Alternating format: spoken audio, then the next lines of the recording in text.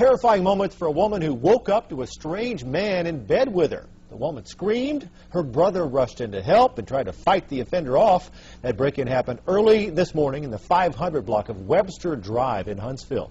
WFF 48's Elizabeth Gentle caught up with the victim. Elizabeth, emotions were running high. And Mark, the woman, the victim, tells us that a man broke into her house and tried to rape her. Her brother went in and he tried to help her out, but the man got away, leaving behind, though, evidence of his visit.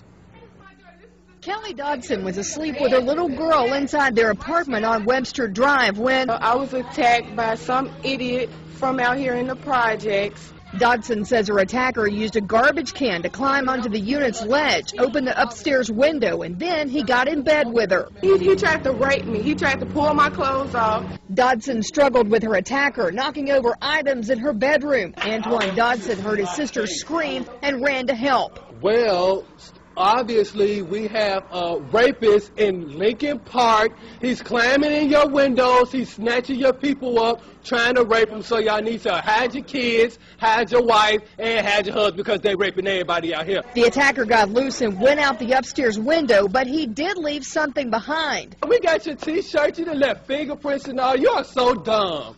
You are really dumb, for real. A crime scene investigator photographed and dusted for prints on the lid of the garbage can and the window pane and ledge. Dodson says he's never seen the perp before, but sends this warning to whoever is responsible.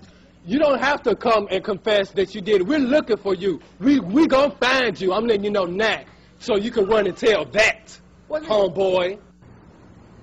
Now, if you have any information on this crime, you're urged to call Huntsville Police Department. We'll have much more from the victims of that attack coming up tonight at 6. Reporting live in Huntsville, Elizabeth Gentle, WAFF 48 News.